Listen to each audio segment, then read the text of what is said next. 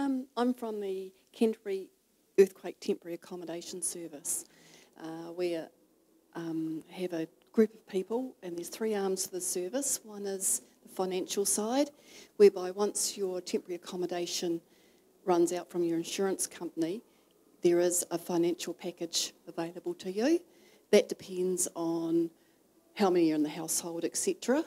The other side of the service is our matching accommodation team, whereby they, if you need temporary accommodation to live in, they've linked in with rental properties, landlords, and of course our temporary accommodation villages. We also have Earthquake Support Coordination Service, whereby you have someone there to help you go through the process, go to meetings, and maybe link you into suitable, services for you. But they'll be there with you the whole process as long as you want them. Thank you. Thanks, Nairi. My name's Mark Reckley-Gale from Bank of New Zealand. I lead a team at BNZ called Future Hub. So BNZ has been managing EQC and insurance settlements for its customers for the last 4.5 years. About 2 years ago, we realised that customers were really getting frustrated about getting accurate advice regarding financial options and property, given the ever-changing environment that was happening at the time. So we set up a team of specialists, which we call Future Hub, and that was to assist the people of Christchurch and not just BNZ customers move forward. So working with insurance, EQC, Residential Advisory Service, CTAS, and others, we've assisted over 5,000 customers during that 2 years, and over 670 of those have been non-BNZ customers. So Renee and Sarah do such a good job explaining the bank's part and involvement in all this. Really all I can do is just reiterate a few key points. So if you have a mortgage, or you may want one to fund any additional improvements, make sure you talk to your bank before making any cash settlement commitment. The best outcomes come from making fully informed decisions. And if a mortgage is in place, the cash settlement goes to the bank as an interested party directly. So the bank wants to understand the damage that's occurred on the property, and then your intention to repair or reinstate its security. The bank will be able to then discuss the options that are available and the obligations that you have at that time. Each bank has a different approach to settlements, and each decision will be based on the customer's particular financial circumstances. Usually the bank will want to maintain a balance between the debt and the long-term value of its security. The preference for the bank may be that the property damage is repaired and reinstated, and part of the key focus of the bank at the moment is really to make sure that the insurance is still in place and still going to be covered. If it's not, it will have an impact on the value of that security. The bank will want to work with you to make sure that you make a good decision, so don't shy away from talking to your bank. It's an important part for this. All right, so thank you very much. I'm going to just hand the microphone over to Brian, and Brian is going to start to take your questions. So he'll just start at the back rows and move forward. So if you do have a question, just signal to him and he will hand you the microphone.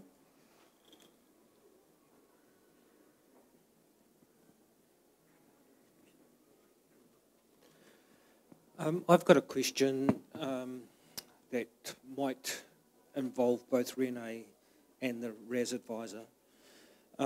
Whether you're cash settled or whether you go into a managed repair either with EQC or with your insurer, you have safeguards in place with regards to faulty materials, workmanship under the Consumer Guarantees Act, and no doubt under other facilities as well. But what happens in either of those situations or both of those situations if the contractor or builder goes into liquidation or goes out of business? What safeguards have we as consumers got in situations such as that?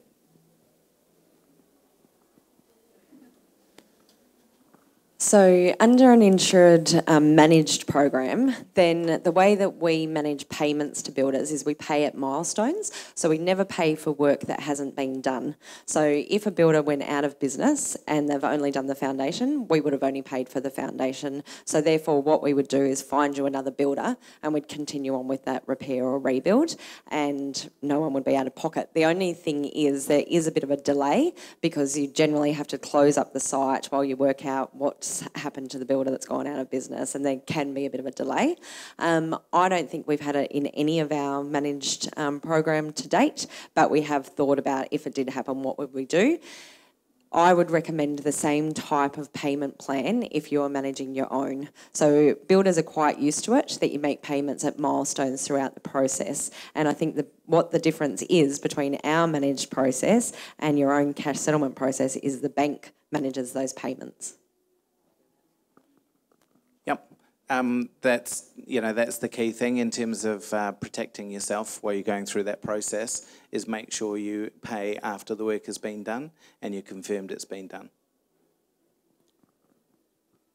Yeah, so and legally it's completely different in either scenario. So if you're in a managed program, so you're in Fletcher's program or you're in a managed insurer program, then they're responsible even if the builder goes into liquidation.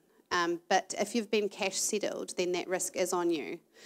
So what you need to do is really check that the builder's viable before you go with the builder, and again you check with the milestone payment. So you don't pay until they've completed certain aspects of the build.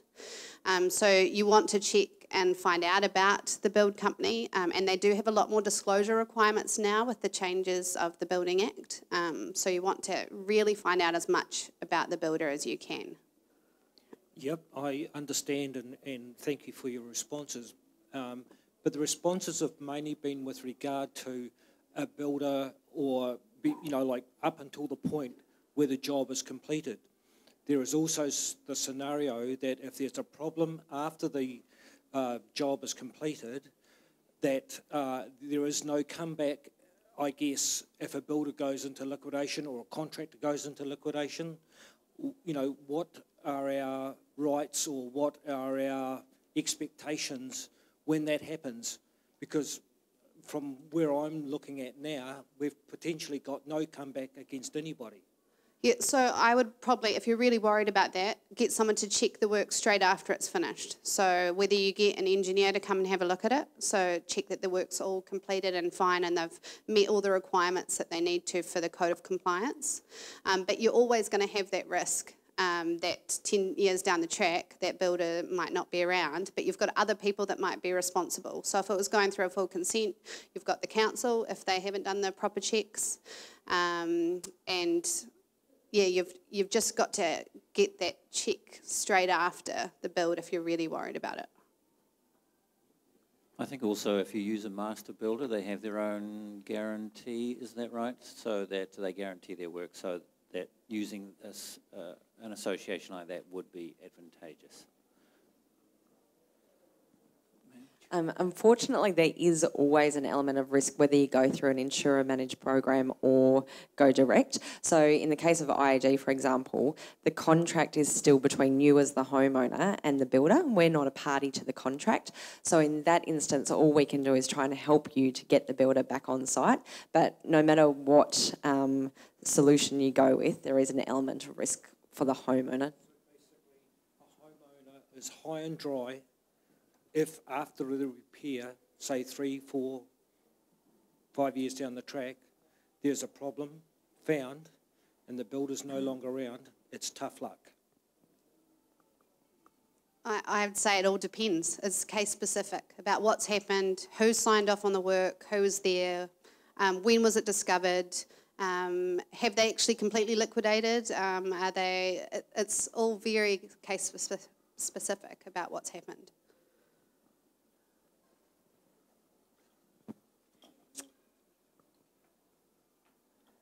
Hi, John Bryant. There are a couple of questions I've got about the insurance angle. In the first case, we have, say, a house which has been declared a total write-off. Therefore, one option is a rebuild. But the other option may be a payout. Now, how is that payout determined, you know, the value of the payout?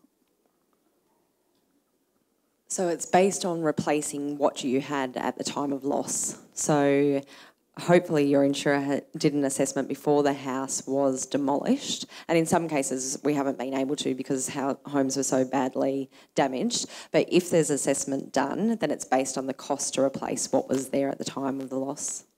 Okay.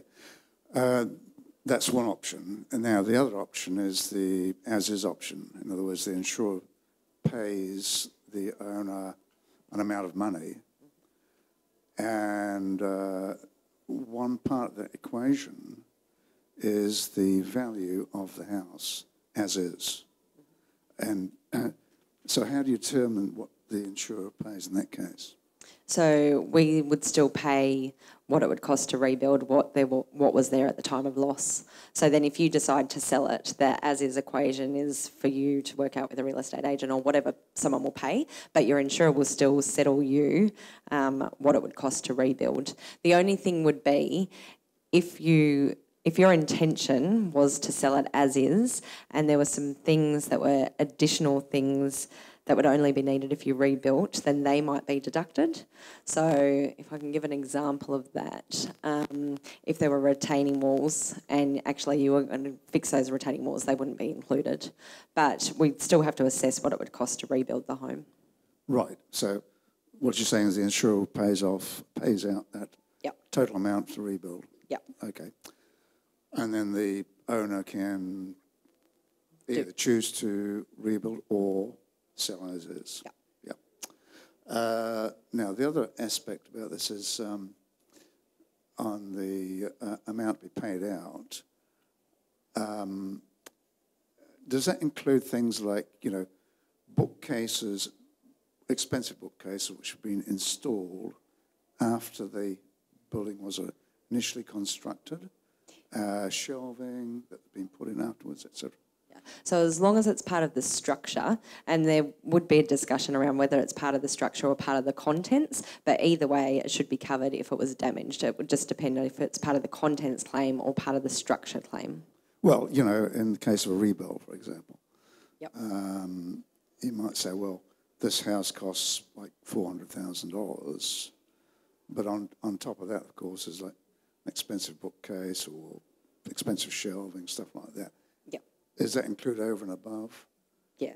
So what you would generally have on a scope is what we call additional value items, and that would be including the additional value items. Right. Okay, thank you. No problem. Sorry, I've got a little bit to add to that. It also depends on what insurance company you're with. They've all got different policies. Sometimes they're different from IAG, so they might not pay you out on the rebuild cost if you don't actually have an intention to do it. So I'd probably recommend you'd come into the residential advisory service or to your lawyer to go through what your policy's got and what information you've got, and then we can work with you to explain how it all works and what options are available to you.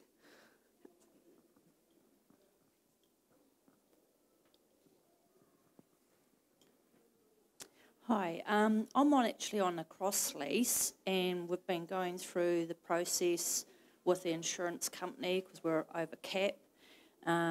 We have now, we've come to, I got an email from my insurance company basically telling me now that they're going to force a cash settlement on me, which is this something they can do being that I'm in a cross lease?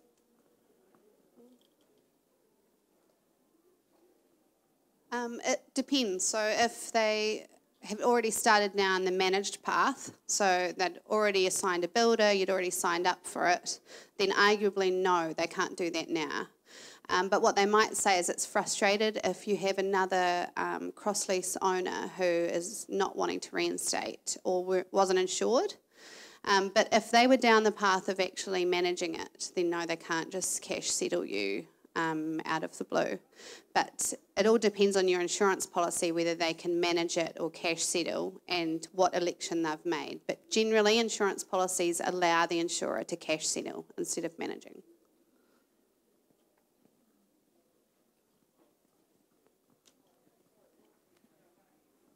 I just had a question in relation to the one just before in terms of contents. If you're cash settling and you're still going through a process that you don't know what's going to happen, but you're cash settling, and as you said, Renee, you're best to probably talk to everyone and figure out what's on a whole number of factors, okay? So in terms of content stuff, I mean, you know, I logically claimed for all the things I considered contents at EQC, and then they closed off the period of the claims. And then I heard along the way that carpet's considered as contents, and it seems to be a sort of sling back from the days where carpet was probably a lot more expensive and people would roll up and take it with them. I had the kind of sense that anything that you'd sell a house for and then you'd walk out with was your contents, and what remained would belongs to the house. So that's a bit of, I guess, a bit of a misnomer in a carpet. But just in talking to the builders yesterday as we continue through the scope, damage to a dishwasher, and they mentioned, well, that's contents. And I go, well, I wouldn't imagine that anyone would leave a house and take a dishwasher with them because it's all plumbed in and they're different sizes. But then what the question was just saying before, if it comes under contents and then it comes under house, and I mean the comment by the builder, oh, it doesn't really matter, we'll just put it down and the insurance company will set it up. But if you haven't exceeded your 20, I think it was a 20,000 under EQC quota, and then all of a sudden you're going back for whatever's deemed to be contents, and they go, no, sorry, we closed your claim when you did it years ago. But, I mean, this stuff was all to do with the house, and so where does that sit, and will they even do those kind of things? So EQC don't treat any claims as full and final. So if it's contents, then you can go back to them. Okay. So if you can clarify it with your insurer, because each policy will describe what is contents differently. So you look under the definition of home, yeah, and you look what do they include in that definition. But if the insurer is saying it's part of your contents claim, then you can go back to EQC. Well, this is just a builder's opinion. I guess the builder doesn't know even what policy I've got. Well, you can just ring EQC and ask them, is the dishwasher part of this contents, or should I go back to my insurer? So, I mean, I've got the top IAG one at the time, and it's in plain English, but really there's a lot that you can read between the lines in the plain English, so it's all very confusing. You know, I don't know whether dishwashers are... Well, either way, one of them's going to have to pay, so just figure out who's going to pay it. No, that was just the worry, is how you actually go back to EQC after all those years and say now it's determined there's that. So, okay. So in something like that, I mean, coming back to EQC, you can do that here at the Hub, where we have the community contact team, and you can book an appointment with them and speak face-to-face with EQC about that. And at the same time, you could also come in and talk to the residential advisory service and perhaps maybe bring your policy document with you, and they can look at options at helping you interpret your policy. So maybe coming into the Hub during our operation time on Monday to Thursday and speaking to EQC and RAS could help you through that process as well.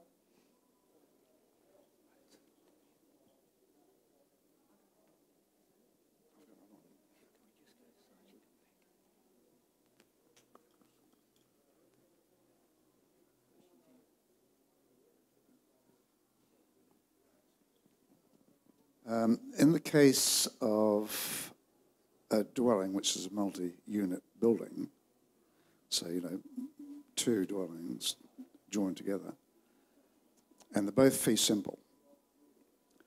Now, let's assume that they're both badly damaged, so the options are, you know, rebuild or pay out as is. What's the situation in terms of the parties having to agree to a specific direction? Or, you know, one party says, oh, I want to do this, the other one says, I want to do that. So that's quite an unusual situation. Are you shared on one foundation slab? Is that how you connected? No, there's a big party wall between the two. Yeah, so you probably have an obligation to keep the party wall there. So if one property owner wants to keep that house, you probably have an obligation to support them in some way. So you probably might want to talk to an engineer to see if they can actually be severed safely, and if that one property wants to stay there, whether that can happen. If it can't, then you're going to have to get into negotiations with your neighbour about what happens. You've also got an easement, I imagine, for that party wall. So you want to go to Land Information New Zealand or your property lawyer and find where that easement is and see what obligations you have to each other. But I'd say an engineer would be your first step, and also keeping the lines of communication with your neighbour open. So both of you are brainstorming together about what's going to be best for both of you. In the case where relations break down between neighbours as well, the only thing that we can really suggest if it gets to a point where you can't negotiate is some kind of mediation, because for us as insurers, we can't force either party to accept a settlement. So we have, in cases, we did think that we would probably reinstate more shared property than cash settle, but there's some situations where you have 5 owners and one is not insured and one doesn't want to move ahead now, and so we are seeing a lot more cash settlements of shared property, but our preferred option is that all neighbours can agree and all parties can agree before we have to get into any kind of legal or formal process. Okay, thanks. All right, so thank you very much for your questions, and it obviously does highlight that there are a lot of considerations to take, and I think something to take out of this seminar tonight is definitely to seek advice and to find ways to help through this process. So as we've all mentioned, there are services that are here that can help you, and certainly the legal advice of your own lawyer as well.